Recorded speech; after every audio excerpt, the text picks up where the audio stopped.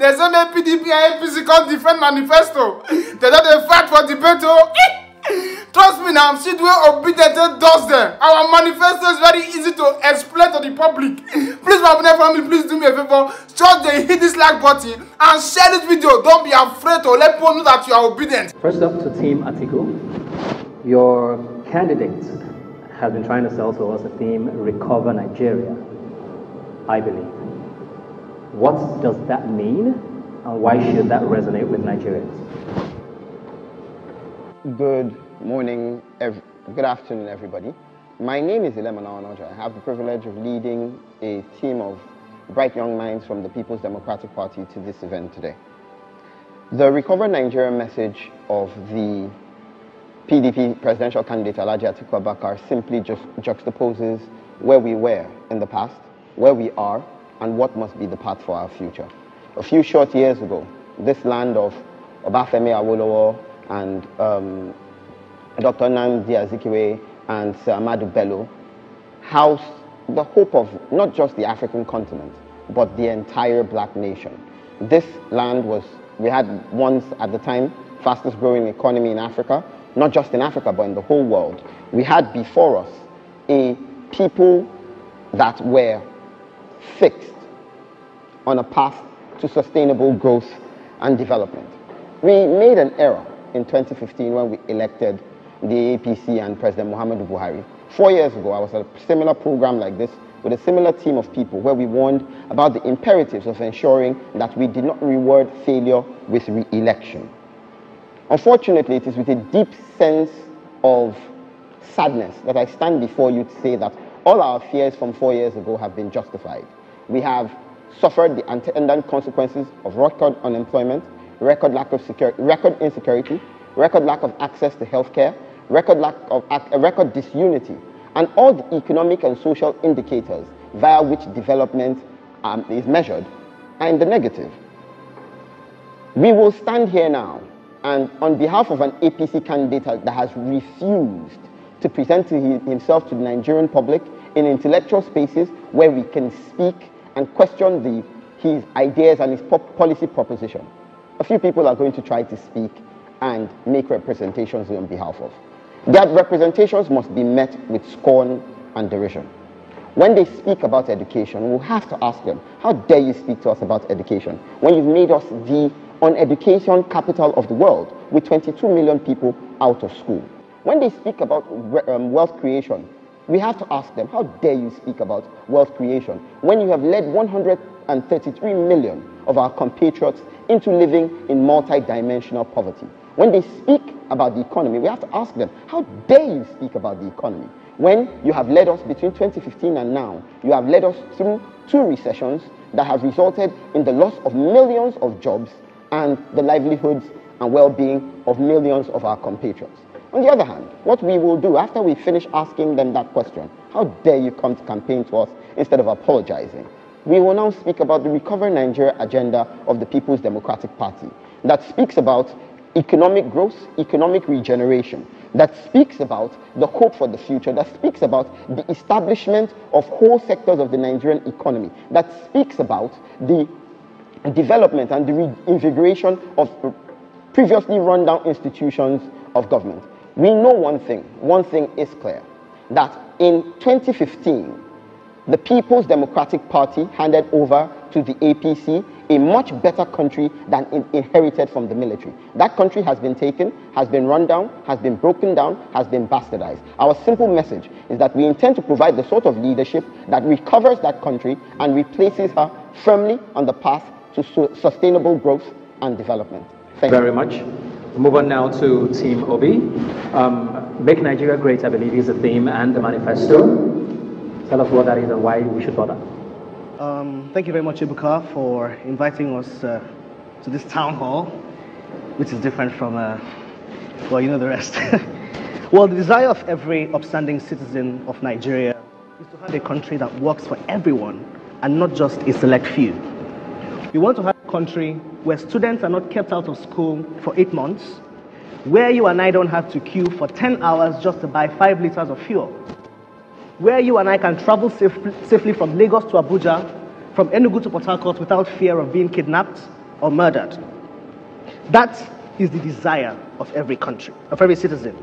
That is the Nigeria that we all want, and that is the promise that the Labour Party is making via the candidacy of His Excellency Mr. Peter Obi and Dr. Dati Ahmed. For too long, we have handed this country over to criminals. They have looted and plundered and pillaged, and they have ravished our commonwealth. Now they tell us they want to recover us. They come to tell us that they want to renew our hope. Well, we have to ask, what happened to the hope that was there before? See, it is time we hand this country over to a competent team, a team that has built wealth and managed enterprise. Peter Obi and Dati represent a new breed of leadership. They have done it before in different capacities, and given the opportunity, they will do it again. They have the track record to back. Additional cash transfer. We will not agree with you that the APC government have not improved their life. Or the students of Fupre in Delta, ATBU, Funai Ebonyi, BUK in Kano, who are benefiting from the energizing education program, which universities have been powered by our energized education program. We will not agree with you that APC is useless. Or the people who are benefiting from the National Mass Metering program, the Solar Power Niger program, and also people who are going to benefit from our cement power plant, which your candidate wants to now steal the credit by saying he will complete if he gets elected. Would not agree with you that the APC has not been useful. And for my right honorable friend who is here, let me speak to you. Second Niger Bridge, 16 years of your government did nothing to that, more than laying foundation on foundation. But we have made that a reality. Thank you. So now let's come back to you. Very quickly, there's a lot of talk about his gains as vice president. But there's also the conversation around the fact that as vice president, did he really have the powers to do anything? One of his biggest criticisms is the fact that he may not have ever held executive position. Does that matter? And if it does, what is his track record specifically? Anybody who says that a vice president of the Federal Republic of Nigeria who has constitutional roles and then who has roles that are stipulated by law in several agencies across several sectors in the Nigerian economy simply does not know what they're talking about. And to further buttress that point, the Vice President of the Federal Republic of Nigeria, for instance, is the Chairman of the National Economic Council. The Vice President of the Federal Republic of Nigeria, for instance, is the Chairman of the Nigerian Emergency Management Authority. The Vice President of the Federal Republic of Nigeria, for instance, is the Chairman of the Debt Management Office, and so on and so forth. So there's quite a lot of role there, one. Two, the idea that Alhaji Atiku Abubakar did not implement or did not exercise any sort of executive power has been repudiated by his principal, his boss in office, former President Olusegun Obasanjo, who, speaking at several fora, has time and again said he had occasion to trust Alhaji Atiku Abubakar with the reins of power, and that Alhaji Atiku Abubakar, as vice president at the time, delivered on all the mandates and all the assignments that had been given to him. So it's very clear and it's quick. I mean, that's a non-issue. Thank you very much. Now, your candidates, I think one of the biggest criticisms we all see is the fact that he doesn't seem to give us the hows a lot. You know, we hear the promises, but we don't know how it's going to be achieved. Why is that? Is that a strategy? I mean, there was a point where he said, I have a strategy on security, but I don't want it to be stolen by other people. How do you inspire confidence like that? So one thing that has become a mantra for His Excellency Mr. Peter Obi is the phrase, go and verify. He does not make promises. He does not tell you things that he has not done before. In terms of insecurity, when he came into power in Anambra State, the PDP had run that state down. They didn't have a government house. They didn't have anything. The whole state was in chaos. He came in and secured that state and moved them up to the point that the IGP at the time named Anambra one of the safest states at the time. In terms of education, we saw what he did in education, moving Anambra from number 24 to number 1. In terms of implementing the SDGs, he was able to make Anambra State the top state implementing the SDGs as recognized by the UNDP. So when he tells you that he will do these things, he has the capacity, he has the bright minds around him, he is someone who has done it in the private sector, he is someone who has done it in the public service, and be assured that when he gets in there, he will repeat what he has done before. He has the capacity. Thank you very much. Now, to you, one of the biggest issues a lot of Nigerians have today is that is the trust deficit between Nigerians and government is almost at zero, pretty much. It's very hard for Nigerians to understand why your candidate doesn't seem to want to speak to Nigerians, which he has raised. He did say once that he didn't want to be used by the media because he knows he wanted to be used for ratings. There's also a lot of talk about his affiliation with certain media houses. Why is that a problem? Coming from 8 years, whether we like it or not, of having a president that didn't necessarily have conversations with us, people are worried. Is this going to continue? If you don't trust the Nigerian media, how should we trust you?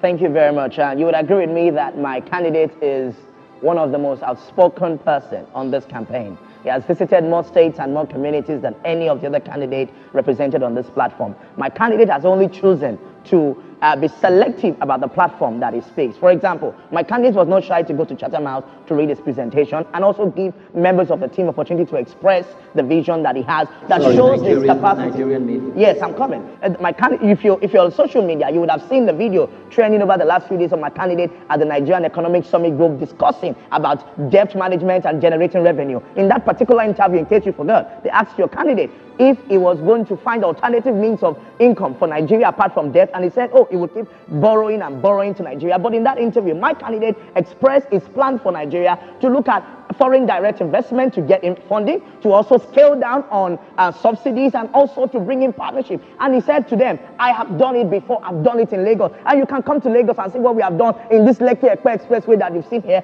through public-private partnership, to the Lekki-Ikoyi Link Bridge, through public partnership, the Lekki Deep Sea Port, the Lekki Airport that is coming up, and also infrastructure across the other parts of Lagos. And he's saying to you, I'm not saying go and verify, you experience this around you every day. You see it in our Lag Ferry, you see it in our Blue Line rail services, you see it in our Greek lands in Badagry and in Ekpe that have been explored. The trainings that Lagos State government is doing to young farmers every day, our multimodal transport system, our tech innovation, and in our public primary school. Let me wrap up with that. In every primary school in Lagos today, we have a program called Eco Excel. Our young people in our schools are being taught with a tab, a digitalization of our teaching and learning in public primary school in Lagos State. No, as a matter of fact, Kwara State came to Lagos to understudy what is called Kwara Learn Today. This was a question on talking to Nigerians, not necessarily to list what's been done. You raise your hand first, we'll come to you. Yes, so my brother Dayo Israel keeps bragging about Lagos, which not according to me, but according to global figures, Lagos is the second worst city to live in the world. So, I mean, what exactly are we bragging about here? You talk about the blue line and this. You talk about the blue line and this and that. We want you to talk about what your candidate did, and not to brag or boast about the investment and what other people who have succeeded him have done. What did Bola Ahmed Tinubu do while he was the governor of Lagos State? In terms of education, Anambra State, go on social media, people who benefited from 30,000 computers for primary school students.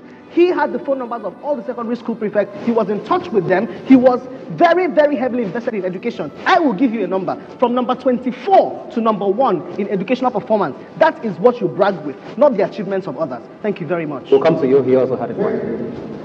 Dayo Israel speaks and talks about the Lagos that Tinubu built. Can we address that? On the average Lagosian spends 4 hours in traffic every day. On the average. Lagos is a place that once it drizzles, it floods. Lagos is a place with failing infrastructure. The Lekki-Ekpe Expressway, which is cited as an example, typically has people who spend several hours in traffic on a daily basis, occasioned by large potholes and craters in the middle of the road. It has a failing healthcare system. It has a failing primary school system, where a primary and secondary school system, where a lot of students simply do not have access to the infrastructure that they require. So when he speaks about Lagos, Lagos has a thuggery problem, where we have an entire underworld cartel that creams 200 million naira daily off the sweat of Lagosians in Lagos. Lagos's businesses are taxed multiply and are groaning under the consequences. Let us actually address the Lagos that Tinubu built. The Lagos that Tinubu built was built from the Lekki corridor all the way to Ekpe. Everything else he inherited. Let us look at the Lekki-Ekpe corridor. It's a glorified slum with a lack of all the amenities that everybody in a mega city that they like to style Lagos as should take for granted. It simply does not exist. And we should be warning everybody that anybody who says that they want to export the Lagos that we see and we experience on a daily basis to the national level is threatening the lives, welfare, and well-being of the average Nigerian from Port Harcourt to Maiduguri, from Kogi to Kwara, and every other part of the country. What Lagos did Tinubu build? Can I respond? Thank you very much.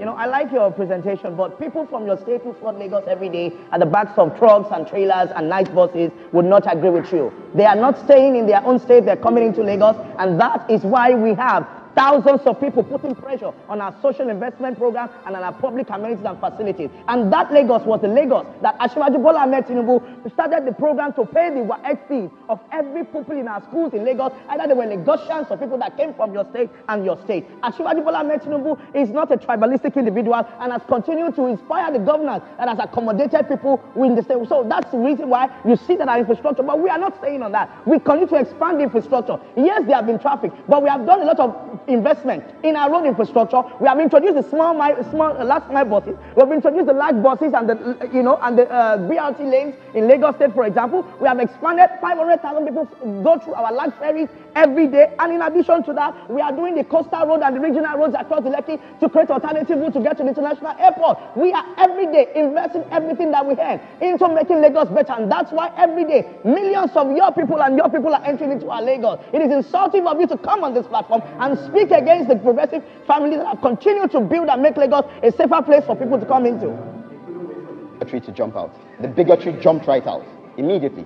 The bigotry jumped right out. We do not live in Lagos for free. We pay taxes. I probably pay more taxes, and I'm not even from Anambra. I probably pay more taxes to the Lagos state government than you ever have. I probably pay more taxes. And my payment of taxes and my creation of employment and the taxes from the people I employ earn people the right to live in Lagos and to demand better. Maybe you could also improve like Lagos. So to insult Lagos, nobody insulted Lagos. Nobody insulted. Very quickly now, okay. We need to take 1 minute statements from 3 of you before we move on to the other segments, and then you come back at the end of it to wrap up the entire debate. So in the order that we started. What we're asking people to do is look forward to a future that is bright and captures all of us. That captures all of us.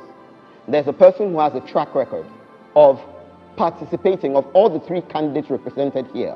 Only one candidate, Alhaji Atiku Abubakar, has a track record of participating in wealth creation, in institutional reform, in legislative growth and development at the highest levels in our country. His name is Alhaji Atiku Abubakar. And there's only one candidate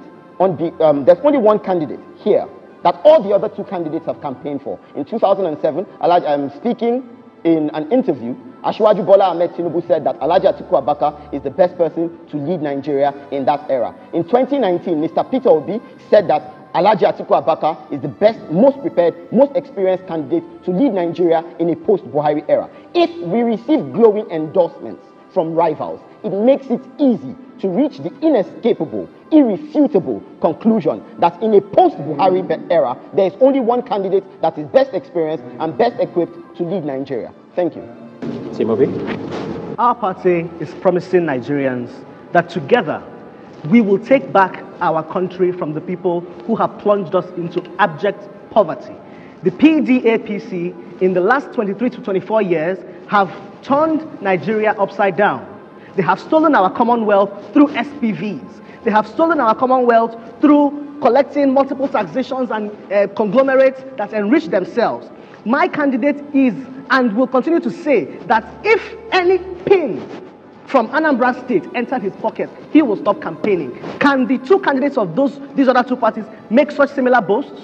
This is someone who has managed a state that was in debt, paid off the debt, and even left savings. This is someone who has excelled in private sector and excelled in the public sector, and given the opportunity, he will do it again. Thank you very much.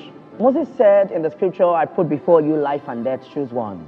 Today, I echo the words of the prophet to say that before you in this election is a man who has shown capacity, who has been able to implement some of the ideas that we want to see on the national scale and piloted them in Lagos. Road transformation, transport revolution, and also creation of job-driving tech, and create an enabling environment for creatives to be able to grow and young entrepreneurs to be able to find hope. And he wants to come here and renew that hope and scale up on those ideas that he has been able to implement in Lagos State. He's not coming to say, I want to do this. He's saying, I have done this and I'm ready to scale up that. And then leaving us with 2 things. He says, I'm going to work for you and I'm going to work with you. Asiwaju Bola Ahmed Tinubu has promised that he's going to give young people a seat at the table. And you can tell from what he has done in Lagos. When he was governor of Lagos, today's governor, Babajide Sanwo-Olu, was 36 years old. Please. Thank you very much to our 3 speakers. Just before we go, on a quick break, just 2 facts. Just wanted to clear up. First up, you say that Peter Obi turned down oil wells. We still don't have that verified, that information. We don't know whether that source is confirmed. Secondly, you did mention that President Buhari lifted 10 million Nigerians out of poverty, but the facts say the opposite, that over 10 million Nigerians have gone into poverty. So just wanted to clear that up. So we did have a conversation with some of your favorite celebrities around the country on who they are voting for and why we should support their candidates. And here's what they had to say.